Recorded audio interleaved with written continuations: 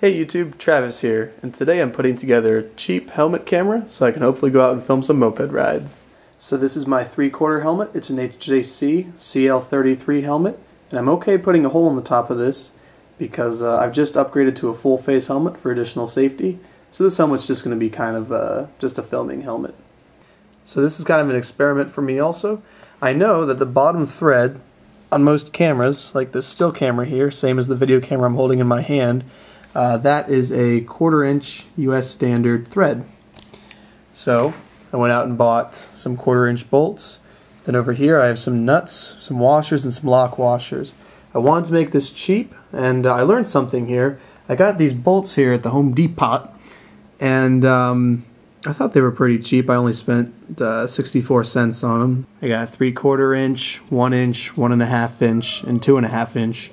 But actually, I got all this hardware over here at Tractor Supply, and if you can find a store that has the same kind of policy they do, they sell their bolts by the pound. So this costed me a dime.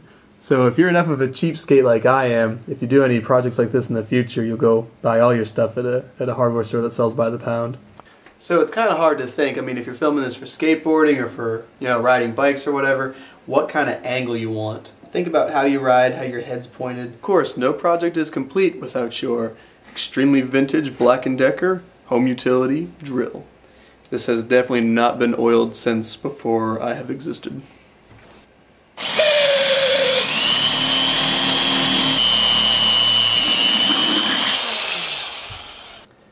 So I've got 2 holes drilled here just to start with. Unfortunately, this one right in the middle of my Ghost Rider sticker that they were kind enough to give me when I met them. Alright, so one of the challenges doing this was, here's the chuck key from my normal tripod. Notice how the threads only come up a certain distance there.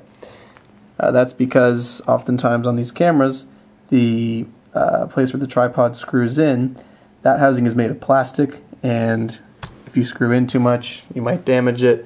So that's why I got a couple different lengths of bolts here. I'm obviously not going to need the 2.5 inch one.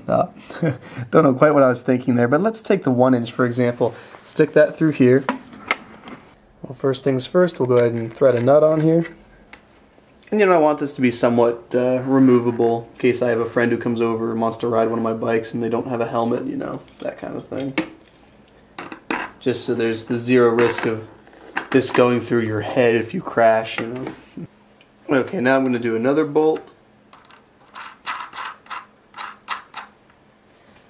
Then I'm going to take a washer because I want the camera to sit on something flat. And then I'm going to extremely gently screw this camera on here.